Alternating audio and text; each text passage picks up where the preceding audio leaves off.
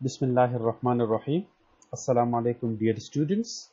Welcome to your course Introduction to Morphology of Angiosperms. I'm here, your course instructor, Muhammad Waqas. Today is lecture number 13, and as you know, in the previous lectures, we had studied the angiospermic plants. There are different parts like the root system, the function of the root system, the modification of the root system. In addition, we had also studied the stem, their different functions, their modifications. In addition, we have also studied somehow the angiospermic leaves, and the remaining we will cover in this lecture. The agenda for today's discussion is as we have studied the leaf, the simple leaf, the compound leaf, and in the compound leaf we had also started the pinnate and palmate leaf. We will go through the pinnate and palmate leaf, and after that we will deeply discuss the pinnate leaf and their different divisions like unipinnate leaves, bipinnate leaves, tripinnate leaves, decompound leaves. In addition, we will also study the leaf arrangement of angiospermic plants, and at the end we will study the leaf modifications in the angiospermic plants. First of all, we will go through just a remind about the pinnate and palmate leaf. As you see in this figure, in palmate leaf, as I told you, palm, it's similar to palm, that all the fingers are arise from a single point. Similarly, like the palmate leaf, in palmate leaves, the leaflets emerge from a single point at the end of petiole, as you can see in this figure. The examples of palmate leaves is poison ivy, and the most familiar house plant, that is umbrella plant. Similarly, what is pinnate leaf? In pinnate leaves, a row of leaflets, as you can see in this figure, a row of leaflets forms on either side of extension of the petiole, right? That is called rachis. This is the rachis, as you can see in this figure. So the leaflet arise on either side of petiole, that is called rachis. And the example of pinnate leaves is walnut, black locust, honey locust, mountain ash, Kentucky yellowwood, etc. We had studied in previous lecture about palmate leaf, compound leaf, so we will go forward as now we will talk about the pinnate leaf, compound leaf. Going deep inside the pinnate leaf, the pinnate leaf branch again to different sets that result to different compoundness of the pinnate leaf, as you can see in this figure.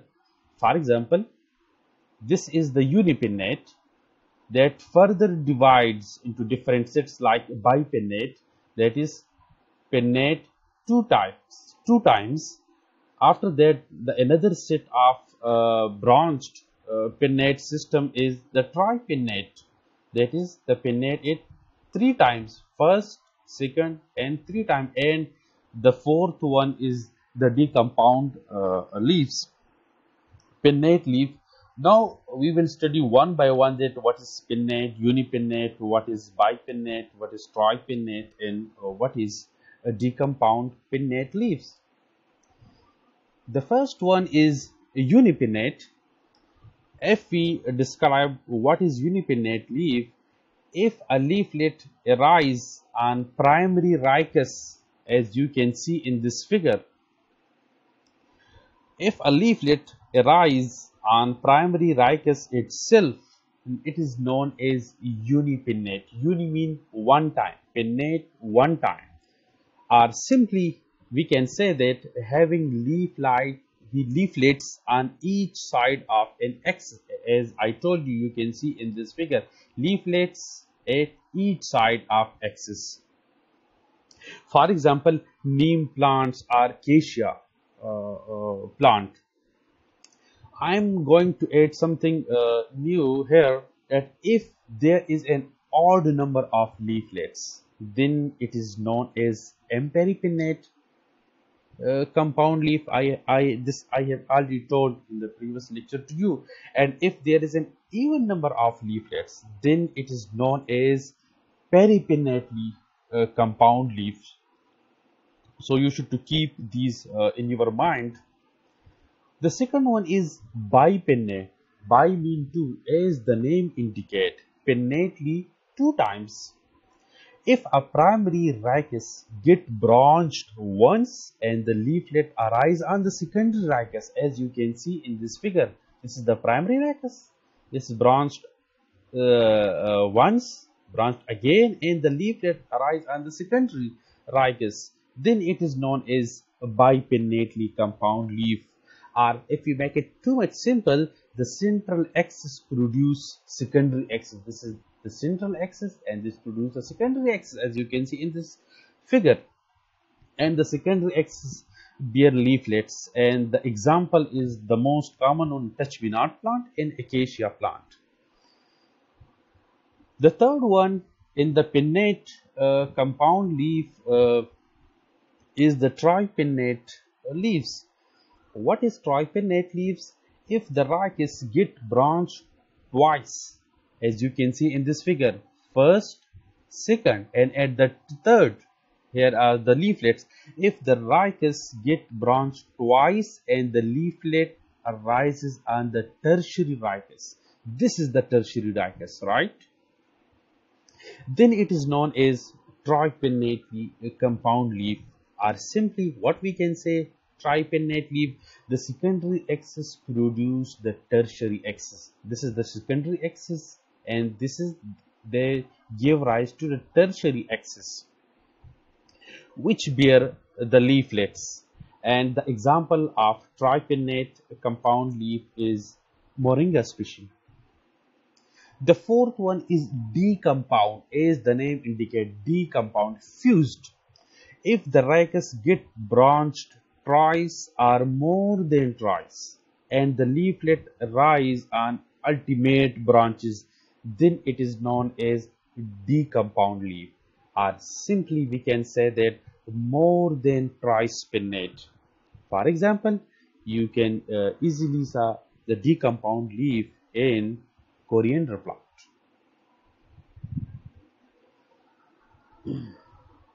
The second one is the pilotaxy of the leaves. Simply we can say the pilotaxy of the angiospermic leaves, are in simple term the leaf arrangement of angiospermic plants. There are different arrangement of leaves in the angiospermic plants. Among them, the first one is the alternate, as the name indicate, alternate. And here you can see in this figure a single leaf rising at each side of node, one node in each side of node, not in parallel. And the example of the alternate leaves is Hibiscus rosa sinensis plant.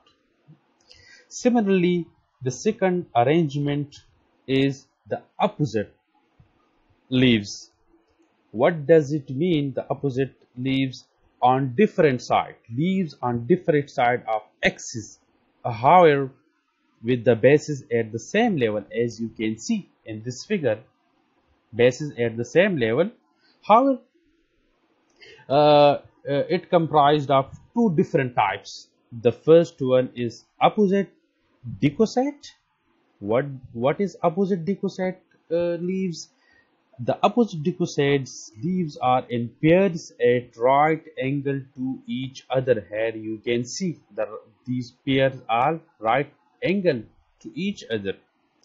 The example of opposite decussate leaves are Calotropis procera species. Similarly, the second type of opposite leaf is opposite superposed, as the name indicates, superposed, in which a pair of leaves that stand directly over the lower pair but in the same plane. For example, the leaves of guava plant, right? The third one is the whorl arrangement of leaves, as the name indicates, whorl, coil. In the whorl arrangement of the leaf, more than two leaves are arranged in a circle round an axis. Here you can see in this figure. And the example of whorl leaves are Spergula species. The fourth one is the leaf modification in the angiospermic plants. As you know that plants have changed themselves to adapt to their environment in very excellent way, and among them the one is the modification of leaves. The leaves are part of leaves are often modified for specific functions, for example, for climbing and substrate attachment, storage, for protection against predation and climatic conditions, as well as trapping and digesting of different insect prey. In modification, the first one is the modification into spines. In most xerophytes, what are xerophytes? Xerophytes are the plants that grow in deserts, or simply we can say the plants that grow in the region with water scarcity, like Opuntia. The leaves are reduced to spine. As you can see in Opuntia plant, the leaves are reduced, or simply we can say modified into spines, and the stem is modified into storage pots which store water for the plant. They also become green and take the responsibility of leaf. What are responsibility of leaf? As I had told you, the photosynthesis, right? Similarly, the spines will also be found in some other plants like acacia. As you can see in this figure, it's acacia plant that grow and survive well in drought condition. They are also useful in absorbing the droplets of water during the fog. The second one in leaf modification is the succulent leaves. Some plants like aloe vera, here is the picture of aloe vera, have managed to grow fleshy leaves that serve as the storage pots for water, as well as also act as the reservoir for the reserve materials. The plants can survive for months, for several months, without even a single drop of water. But even if it gets a little amount of water, the entire plants, because in the absence of water, the plant sometimes may turn brown. But even after getting a little amount of water, the entire plants turn green in very little time, like in a days. The third one in the leaf modification are the modification of leaves into tendrils. Uh, as you can see in this figure, in climbers, the leaf of plants would modified into elongated structure, as you can see in this figure, to help the plant climb efficiently. The tendrils are basically different types. 4 different types of tendrils are there. The leaves may sometimes get modified into tendrils, where the apical leaves are modified into tendrils.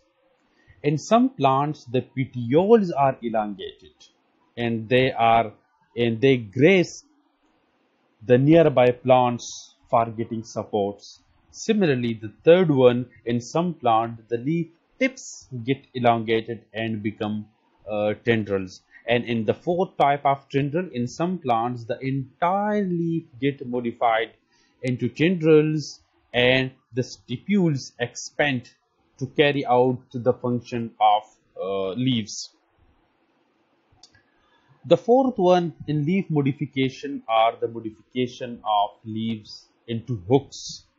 Some plants modify their terminal leaflets into hooks that help the climbers to hold on its substrate.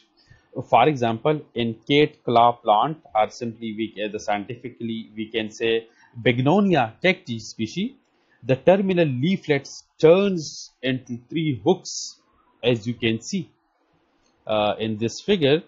This is the Kate claw plant, into three hooks and help the plant to climb on the substrate.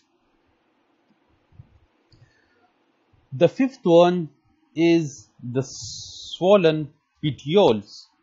As you can see in this figure, this is a cornea plant, this is aquatic plant, have a swollen petioles that are filled with air that help the plants to float on the water. Similarly, the sixth one of the leaf modification into roots. In some plants like aquatic fern, that is Salvinia natans, has three leaves that develop from each node. Each node gave rise to three leaves.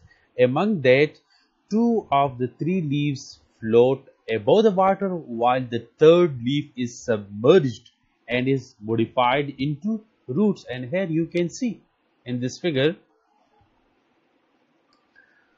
The fifth one is the leaf modification into reproductive parts. In some plant like Bryophyllum species produce adventitious buds along their leaf margins, right? These buds develop roots while on parent plant, and as they mature, as the buds get roots get mature, the buds get mature, they fall off the plant and start growing into new plants when they land the nearby soil, or simply we can say by getting the favorable condition. The eighth one is the leaf modification into traps. These plants grow, basically the traps are grow in nitrogen deficient places, so they modified themselves well to get the nitrogen. For example, the carnivorous plant like Nepenthes species, the leaves are modified into pod, which is used to attract insects and some other tiny animals to fall inside and digest them. As here you can see, the leaves are modified into pods, right? So the inner wall secretes, the inner wall of the pods secrete digestive enzymes that help digest the insects and extract the nitrogen that needed for the plant development. Similarly, in Drosera species, the leaf margin basically produce sticky substances that is irresistible to the insects, and they fall for it, for these sticky substances. Then the leaf rolls are completely or halfly, the leaf rolls up to digest that insects. The ninth one in the leaf modification is the modification of leaf into a phyllodes. Basically, in some plants, the petiole expand to form a leaf-like structure, like, for example, in acacia species. And that leaf-like structure, they carried out the function of leaf, right? As here you can see in this figure. The true compound leaves in phyllodes appear in young plants, and they fall off as they start growing. However, the true compound leaves may appear at the time of formation of seed, but mostly they are short lived. So this was all about the remaining information about the angiospermic leaves. In next class, we will go ahead towards the reproduction system in the angiospermic leaves, in the angiospermic plants. Thank you so much for today class. See you in next class.